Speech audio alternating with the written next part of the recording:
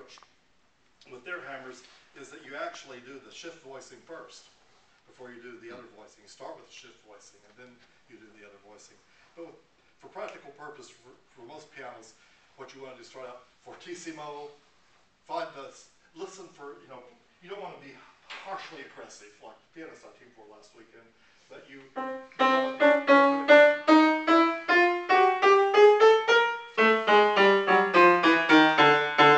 check for notes where the tone wants to break up with a normal fortissimo. None of these are quite there, but they're getting close. But where the sound just gets very harsh and breaks up, deep needle. Then check again with a lighter touch.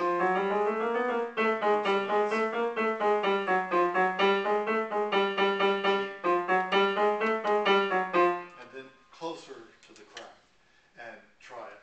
Maybe that didn't do it. So right up at the edge of the string grooves.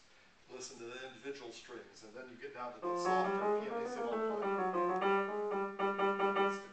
This one probably is going to stick out at all levels.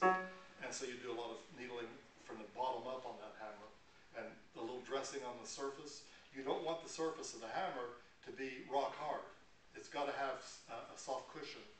Otherwise you won't be able to play and do the beautiful pianissimo shading that you need for a lot of the repertory.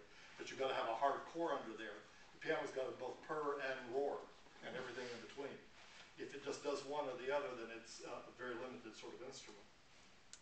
But then with shift voicing, sometimes with new hammers, and certainly with lacquered hammers, if it shifts off the left string completely, you get a very pinched, nasal, kind of ugly sound.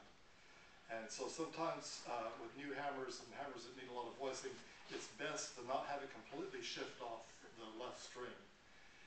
But just to shift enough that the string grooves are no longer aligned with the strings, just a little bit.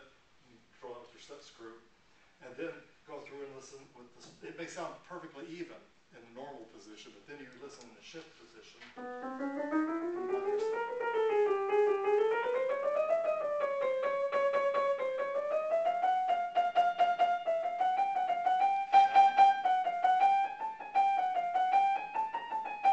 And then you can listen to the individual strings to see which one it is.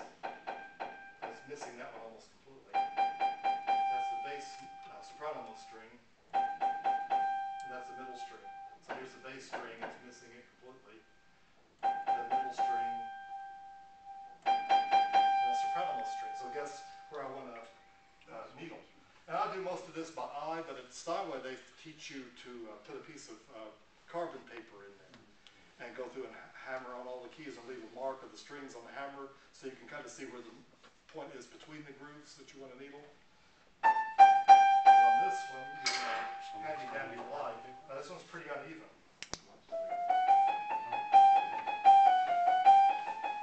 So I want to just needle shallow along that the line of where that string is hitting the hammer. So it's just to the right of the middle string groove.